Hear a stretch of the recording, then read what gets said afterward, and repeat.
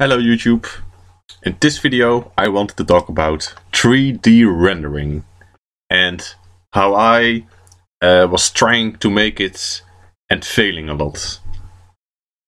In this video I want to explain 3D rendering in a way that you can implement it yourself. And the reason why I want to do this is because I find there to be a lack of this on the internet. I couldn't find it. One thing that I did find, and was probably one of the big reasons I was able to do it in the end, is this series from Khan Academy called Pixel in a Box. And they have this section on rendering. They have a lot, but this is the one you need. This is going to come in very helpful, and what you also need to know is to do some vector math, like how to multiply vectors and stuff like that. So you can just type in vectors and Pixel in a Box here in Khan Academy. So those are the two things like that you need to kind of know or have watched, and then we are going to get far. Because like if you try to look up like 3D rendering on Google or something, the only thing you get is like explanations like how already written libraries work, and not how to make it from scratch. And if there are some that make it from scratch, they like have like 20 pages of code or something. Well, that isn't at all what you need. Like I did it in like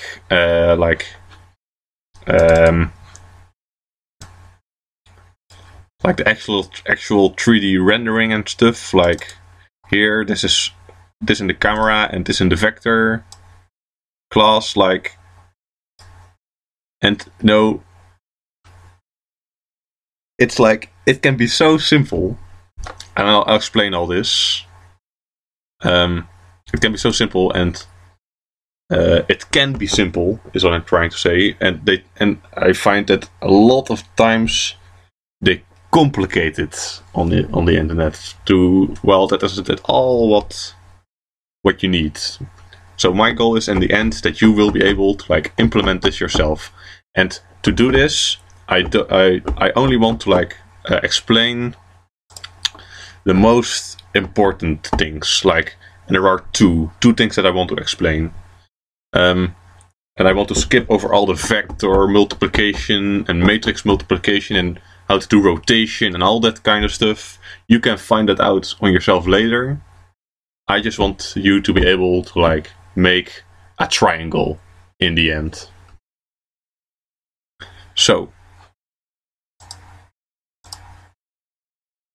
a good start is the camera obscura, to try to explain how 3D raycasting works, because this is 3D raycasting.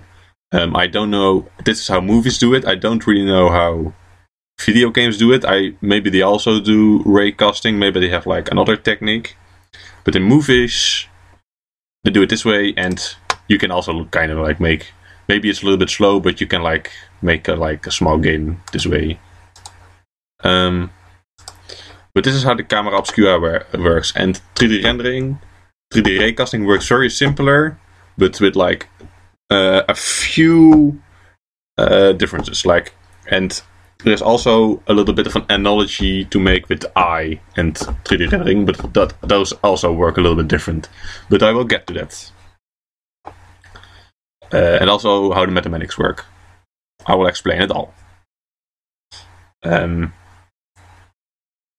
So, this is the camera obscura. You get a ray of light. It goes through a hole, and then it hits the back of like the camera. So like this is the camera hole, and like it hits it. You can see it is inversed. You can see it like upside down. You've probably seen this before. What they do in 3D rendering is like a little gimmick. Like if you could like take this back wall and like push it to the front, and outside, like over here, you can maybe imagine that if you like would go through this, like the light would be, it wouldn't be flipped. Like that's one thing they do, 3D rendering. This part is, I mean, it still works the same. You could still make a raycaster and like do it over here, and then just flip the image. But you can take that flipping thing out.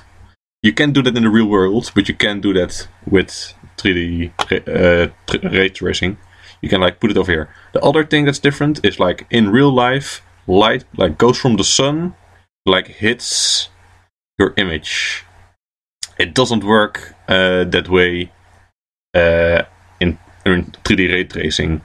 The reason I like here all the time is because it would take too much computation power. But I also think it's just easier to do it this way. What happens in 3D ray tracing is like this part, like this, for if you want to like know what color this part of the image is, you make the light or the ray, and you like make it go through this, and like you would see like, oh, this ray, oh, it hits the air, so it would be blue. It hits the sky, so it would be blue. And if you like go from here, like see where this intersects something, oh, you see, oh, it's the ground, so, or the grass, so it would be like brown or green. So this is how a ray tracer kind of looks. And I also want to make like the analogy with ISO. This is like your camera hole or camera point. This is usually called the camera. And it is like the image on which it wants to draw. Like here would be a cloud or something, like a little blue cloud.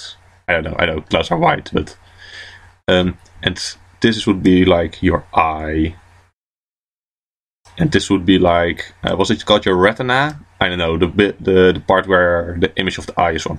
And I want to make another analogy. Like eyes don't work like they do in 3D ray tracing, but there are similarities. So I want you to imagine this. An eye has nerve endings like on the back of it. So if like a little bit of light from the sky goes through your eye and like hits this nerve ending, your eye will tell you, oh, this part like is blue. This blue light over here, this part of the image is blue. And now like and as you can see, like it's in front of you, like not over here. Like this is like the camera hole. And as you can see, like the image isn't on the back of it, but like in front. It would like go not through like a nerve ending or something, but like through a pixel. So it would like go through this pixel and hit like this cloud that is like blue or red or whatever the cloud's color is. And like this pixel would like get a certain color. And like if it like would go through this pixel, like you would cast a ray, like I said. You make the light yourself. It isn't like this thing like makes rays. No. This makes a ray. So like you make a ray that goes through this. You see where does it go? Where does it go? Oh, it hits the ground. So this will become brown. And like the eye would like go this way or something. So that's how you like define. Like I'm doing all of this in 2 dimensions right now. Like now it's a line, but like you could imagine it would be like a square image. And like you could do this for all the pixels. And like the eye, it would like get on all the nerves. So they like have a nice little image over here. Like one of these also has like an interactive one, but I like can't find it right now with one of these star thingies. It is. And you can like see this is your camera or your camera hole, and it would like go through this pixel, and in this case like it hits the yellow part of the house, so like this pixel would become yellow. Okay, now a little bit more to the math. There are 2 calculations that you need to do, and I will explain the math behind it, but first let me just explain how the calculations work. Like this is your and like this 2D again. So like you want to draw like on your like thing, you want to draw like this line. So like this has to become black or something, like this part. You can like and say you like want to calculate this pixel, like you would cast a ray through this, and you can see, of course, like this doesn't hit, so like this would need to become white or something, or something like that. Like this would have to become black. To see that this has to become white, you need to do two calculations. First, you need to see that like this point to this point, it forms a line. Like that's something you need to notice. Like this is a line. Like 2 points define a line. I will go to 3D soon. 2 points define a line. And the same is true for this little piece of line. It also has 2 points, like over here and over here. And that also like defines a line.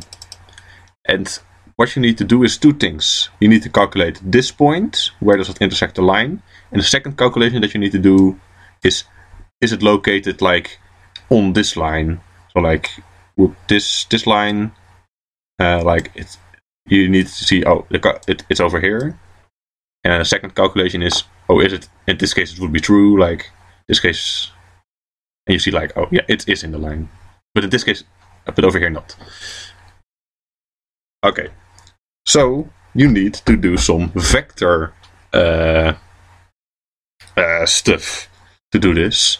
You can probably remember, you can, so once you've calculated this, and then you need to somehow calculate, oh, is this point this line? Like in this, like in those Pixar in a Box series, they like explain this using weighted averages. And I will get to that in a second when I go to 3D, but I think in this case for 2 dimensions, it's a little bit easier to like do it this way. You can like calculate how long this point is, and like how long this point, and you can calculate how long this point is. And you can see, oh, like, and you can calculate like how long this line is. So this is maybe 3. Whoop. This is like also maybe 3, and like this is like 6 or something. Yeah, something. For this point to be in the in this line, it would have to be like both these lengths would have to be less than this length. So these had to both be like 1 or 2 or something like that. That's how you could calculate it. The second, and before you do that, like you still need to calculate like where it is on the line. So you have to like calculate like okay. But like this is like what I don't want to explain. Like this kind of stuff that I will explain it in 3D, because those 2 calculations are very important. But like let's not get hung up here. I need to go like to the 3D version of this and explain how that works. So imagine this is a triangle, and like it's facing you. This triangle is directly facing you, and like a little bit more to the front, like here is like the camera, and it like casts a ray like through, and like it would like hit it over here, and then it like goes back out the other end. And you can also like make a ray over here, and it would like go.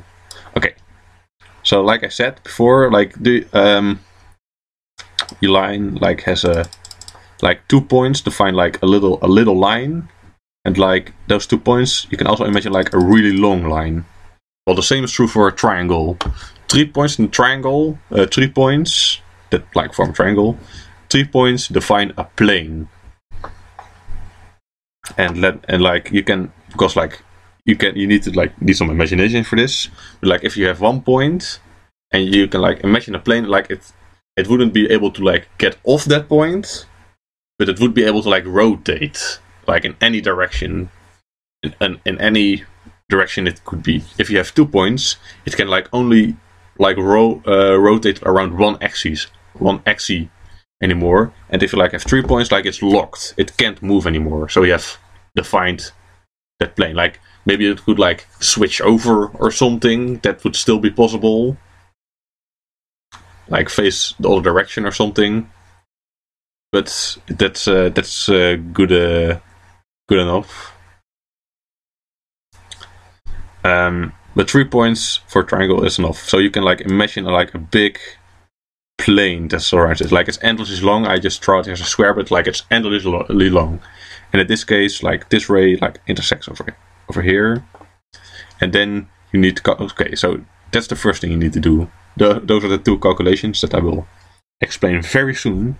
First you need to calculate where is this intersection point. And then you need to calculate, is this intersection point within this triangle? And for this one, of course, it isn't true. And for this one, it is. So, let's get to it. And they also try to explain this in this, like, in this rendering part. But here they only explain the mathematical, doing it with the mathematical formulas. And you also need a way to, like, go from the only thing you have is points. Or they call it vectors. The only thing you have is vectors or points.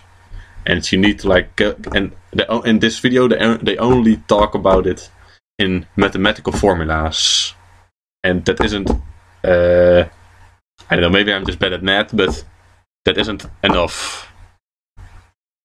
You need to like make a computer program out of it.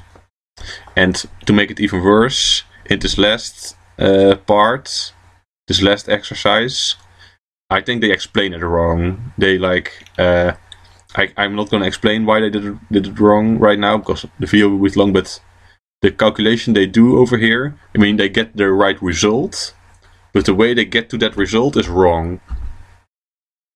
I mean, it is right, but it's like it only works for like certain use cases, for like certain cases of points. So bad Kankakee. But the rest is nice. But like I said, they only use mathematical formulas, and they don't like give a way to get to the program from the mathematical formulas to the program. And like, if you have my level of mathematics, like I need to like a bridge. I need a little bridge for that, and that is why I googled a little. I like found these 2 pages on the internet. This one I found by you can just copy the URL. Maybe I'll like put it in the description. I probably will.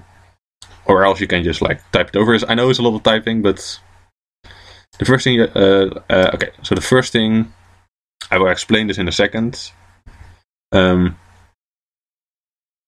first thing you need to do is like calculate this intersection point, and for that you need this equation. This equation combined with this equation, and I will explain what all the numbers mean in a second. And for the second calculation, this one is even nicer, although this is in C#. But you need to like I like to do cross products over here, so you need to like translate that to the language you're using. In my case, I'm using JavaScript. I'll explain in a sec. But like they have like the 3 points of the triangle, and like the point you want to see if you are like want to if it's like in the triangle. So this is the second calculation. Like I said, first do the calculation where is the point, just like with the line. First you calculate where is it the point of intersection on the line, and then you calculate does it intersect with the little part of the line. So this is the easier one, and it's also just copy. So you see dot products here, cross products. So you need to like define those, and that's why you need to watch these videos. They will explain how to do cross products and dot products with vectors, and how to do subtraction and addition and all those, because vectors, it's like a combination of 2 numbers, and like it's kind of funny. I mean, subtraction and addition is kind of intuitive, but there are a lot of other things you can do with vectors that aren't quite so intuitive, and he will explain how to do it. And like this will explain this, you can just like copy this over, translate it to your language, and I will show my version. this is my JavaScript version. Like you get a triangle, and like this function is a part of a dot. So this I don't know, but like it's a part of product. So like X, Y, and Z is like already defined.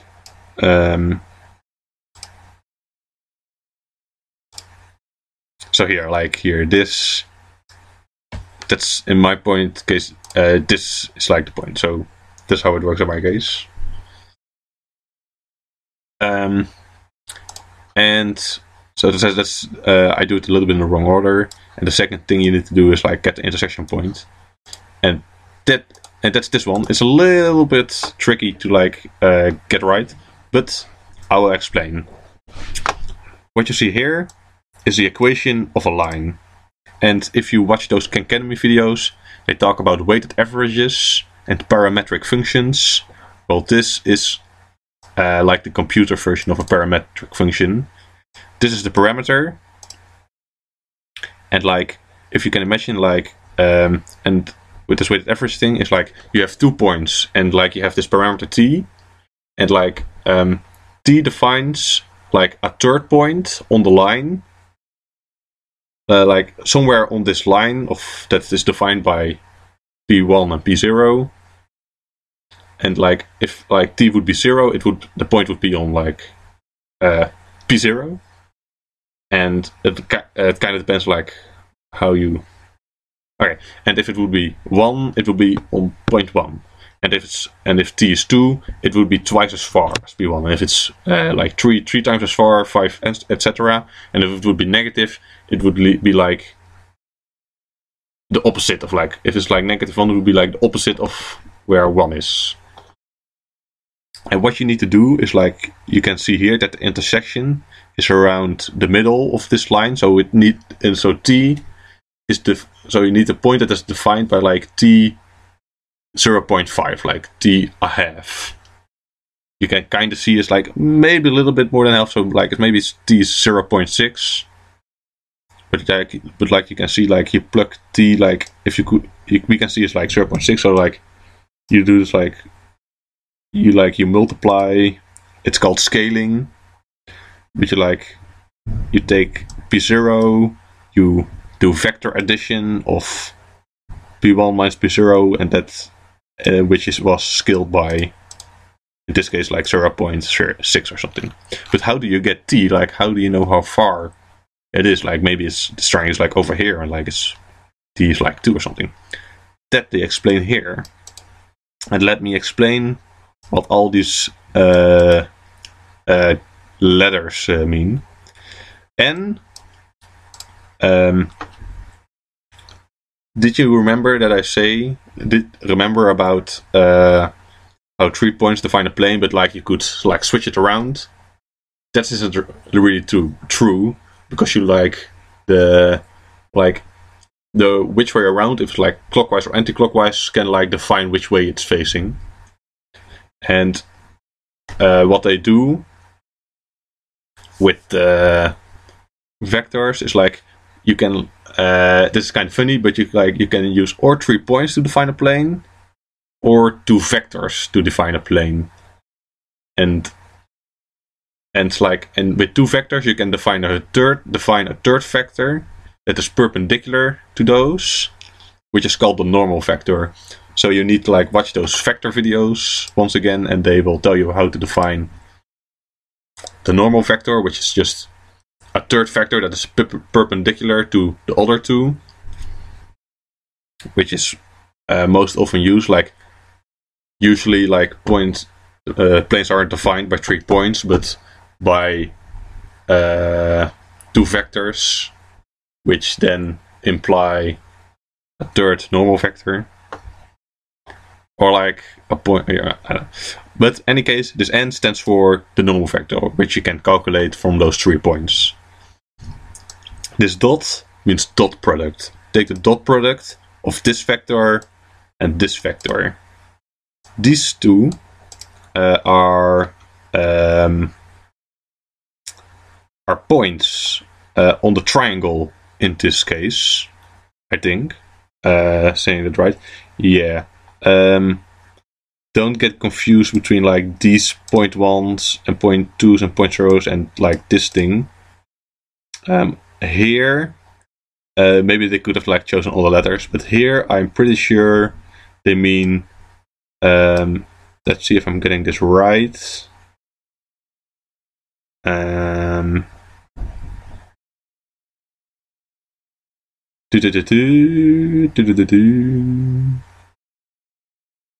Yeah. It's like P2 here. It's like no. Oh no. Maybe it's the line over here. Okay. This is a substitution thing. So like these are like okay. This is like intersection point. So like this is a substitution thing. So you have to put this over here, and then like make this out of it. But I'm pretty sure that these are referred to like okay. To one of those points. I'll get back to you in a second which points exactly they mean, if it's like from a triangle or from the line. But you take the normal vector of the triangle, and then you dot product that with like the result of the vector that is the result of subtracting. This is vector subtraction once again, and then you divide all that by the normal, and then dot it with V. And what is V, you ask? That is, you kind of need to see the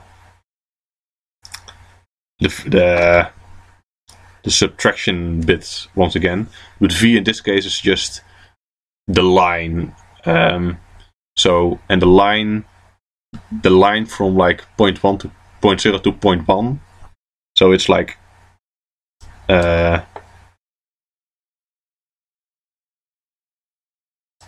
it's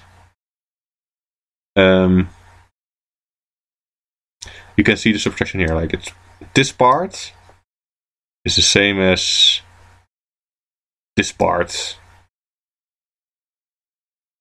Okay, so P2 is 0.2. In this case is okay. So put this like over here, over here. Okay, so 0.0 is a line thing, so that's this thing. So 0.0 of the line is over here.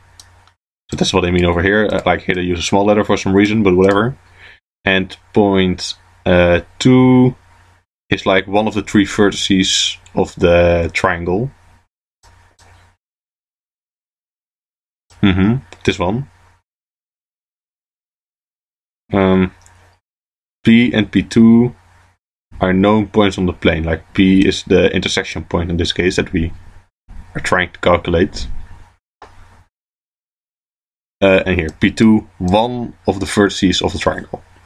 So a little bit tricky, but P0 like they did a bad job with like all this P stuff. But P0 is like a point on the line, and 0.2 is like a triangle point. Here, see, it's this part of the equation. It's on GitHub. I'll put the link in there. Just pause it here if you want to like take it over, and pause this for a second, and you can like, if you don't want to copy it from GitHub. But now, okay. So line point, triangle point. Take the normal and just dot it with that. Take the normal again, dot it with V. What is V? It's the line. And how do you get the line? You take 0.1 and you subtract 0.0. And this is kind of weird but you kind of have to imagine, like vectors. Sometimes you need to think about them as points. Sometimes you need to think about them as lines, sort of. Sometimes they're sort of points, sometimes they're sort of lines. They're always lines, but they're always lines from the origin of like your space. And if you like want to make a point, a line, like these 2 points, like this line over here, you can see, no, that is also a vector. But as you can see, it is not located. This line is not located at origin, unless like P0 is origin. But let's just say it's not at this point. How do you like get this line? Like for that, you need to like imagine these 2 points. I think this is very hard to imagine, so maybe don't even try. But remember a line. Try to imagine like an origin point somewhere with 2 vectors, like one pointing to this one pointing to this one.